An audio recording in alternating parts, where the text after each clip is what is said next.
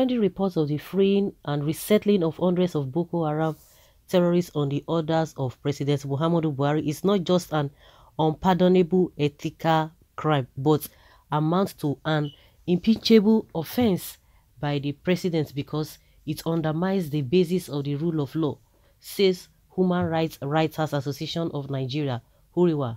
This was the conclusion reached by the prominent civil rights advocacy group, Human Rights Writers Association of Nigeria, in a statement made against the backdrop of the reports of the release by the military of 1,009 ex-Boko Haram fighters to the Borno state government. Besides, HURIWA has asked President Buhari to release Mazi Nnamdi Kanu and all detained members of the banned indigenous people of Biafra, because in the thinking of the group, if governments can undermine the constitution to free hardened terrorists, why is the government detaining members of a self-determination group that denies government accusations of its involvement in the killings of security operatives in the southeast of Nigeria? HURIWA recalled that the Nigeria military on Wednesday released 1,009 ex-Boko Haram insurgents who had been in military custody at Giwa Barracks in Maiduguri, the Borno state capital. HURIWA, citing media reports, said the former terrorists were handed over to Borno state government in a secret ceremony that was initially billed to take place at an earlier date but was suspended indefinitely by the military authorities at the wake of the appointment of the new COS, Chief of Army Staff. HURIWA said sources in the army informed Punch that the ex-terrorists were handed over to the Commissioner for Women Affairs and Social Development, Ajiya Zuwaira Gambo, who represented the state government at the event.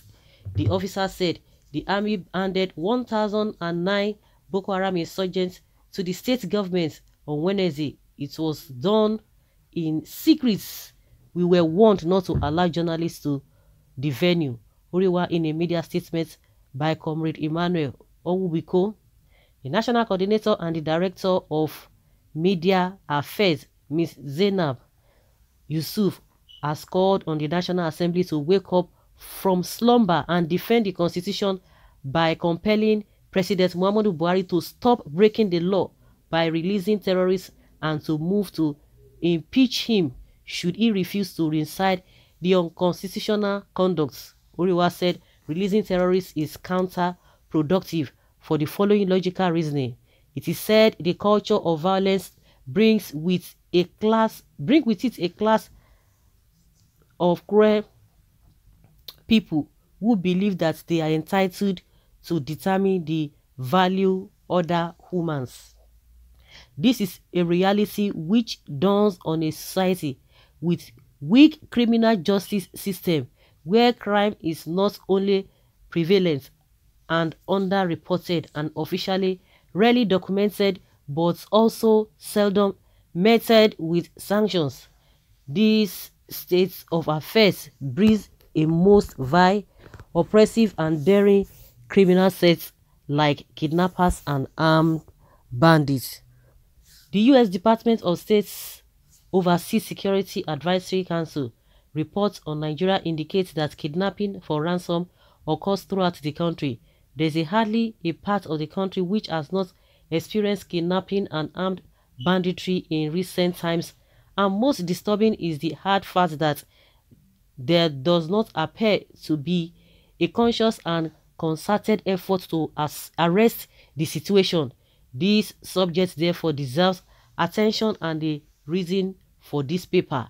Kidnapping and abduction are used interchangeably to describe the forceful taking of confinements of another against their will for several illegal purposes.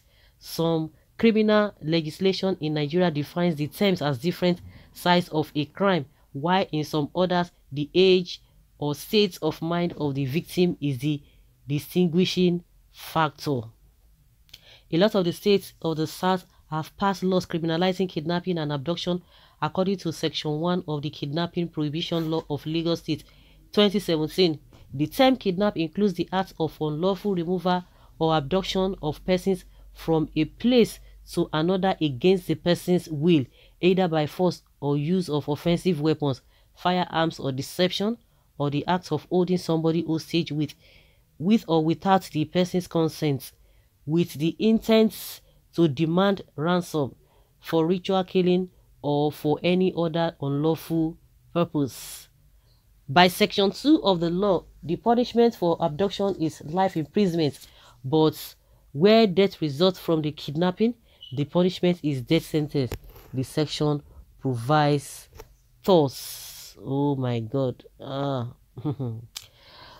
Well, in a nutshell, is that what is good for the goose is good for the ganders. You see how Buhari has scattered everywhere. Of course, they are calling all these senators to go to impeach Buhari or to warn him. They are in it together because they don't see anything wrong in it. They are in it together, and there is nothing anybody can do. But the way people are speaking, they should continue to speak like that. But at the end of the day, we know where they belong to. We know where the Senate belongs to, where the presidents and the rest of them, where they belong to, what they stand for. You see that they have been on this matter since close to 2-3 years, rehabilitating, radicalizing, and reintegrating people into society. And after which they have told us that all of those things have never yielded any positive results. But when it comes to secessionists, those who are calling for breakup, oh my God, that is the highest offense in the land as far as Buhari's government is concerned. People are talking, but they are just looking for a loophole to be able to nail anybody to the cross, nail you to the wall. That is what they are looking for. What is good for the goose is good for the ganders.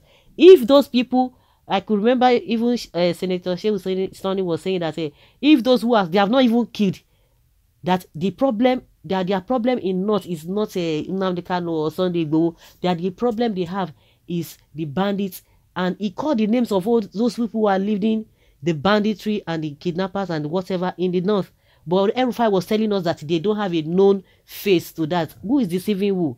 Those ones are the ones killing people every day. But all those other ones, they are not the problems of the North, because they have not even killed anybody. Their people are not even complaining. Of course, the Buhari government has just embarrassed itself, disgraced itself all over the country, all over the world, not all over the country alone. It's very, very unfortunate. Where PMB has a secret agenda in Nigeria, but God will destroy it and expose him in Jesus' name. Amen. Only the IPOB is peaceable in courts, South and South. Sorry. Releasing terrorists and detaining agitators. God, please make haste and separate the South from the North. As usual, Presidency APC Garba Shehu and Lai Mohammed will tell you it's fake news, the only language of this administration.